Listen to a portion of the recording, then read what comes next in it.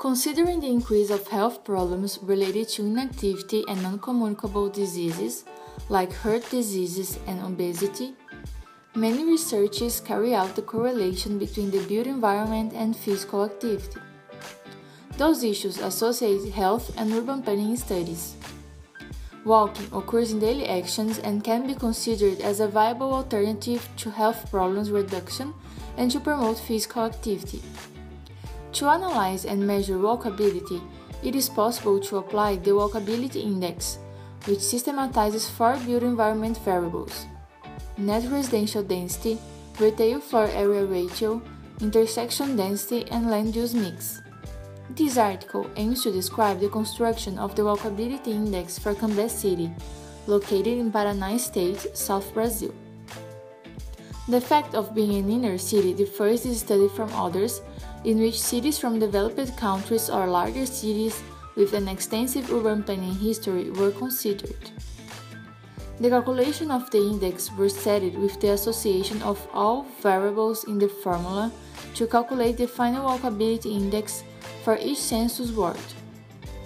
The Walkability Index map reviewed the census wards 4, 39, 52, 66, 67, and 71 are more walkable in Cambé City. These census wards are situated in distinct areas relatively far from each other, forming 3 clusters with high walkability. This evidence can be related to the land use mix, in which shows that the highest walkable blocks are located near to commercial and service concentration areas. Due to that, people are not too close to walk less than 5 minutes to reach the final destination, but also close enough to walk instead of using other means of transportation. Besides, these blocks present a higher number of net residential density in comparison to those with high commercial concentration, which suggests a bigger number of residents able to provide pedestrian activity.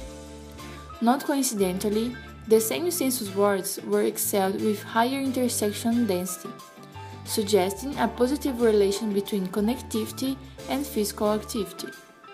Findings of this study can combine with political guidelines to insert walkability in the urban planning process, even though there is still a disparity between academic research, application, and practice procedures. Thank you for your attention.